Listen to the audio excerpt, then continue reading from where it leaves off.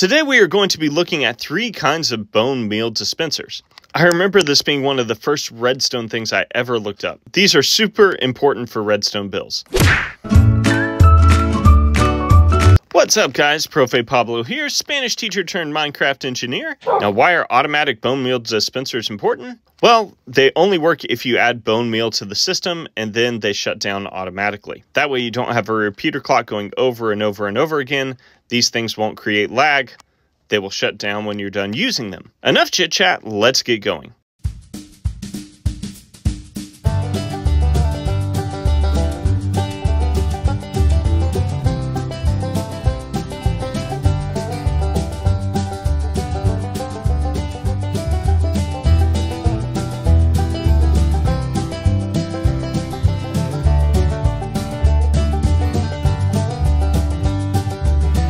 Okay, the first one we're going to do is a classic that I used to love to do. Place down a dispenser, comparator, repeater, redstone, redstone, redstone, redstone, redstone, redstone, just like that, and place another repeater facing that way.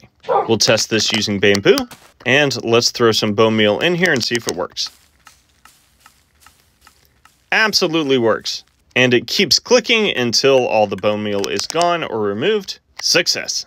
All right, now the next one somebody suggested to me on the comments on my YouTube channel. They said replace this with a target block, and that way you can have like a flush wall here. So we could set up a wall. There we go, and everything's flush with our wall. Yeah, let's test it out. So we put bone meal in.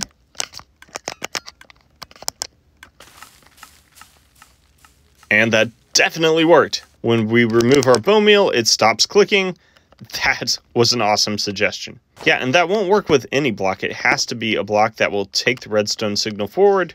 So that target block worked great for that. Okay, now I have another one that I just recently invented. It's a little more complicated than the other ones, but still cool.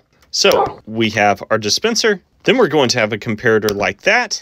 We'll have a sticky piston like that. We will have an observer facing that way. Then we can place a block here and have an observer facing that way. Then we just need to lay down right here a block and then redstone dust right there.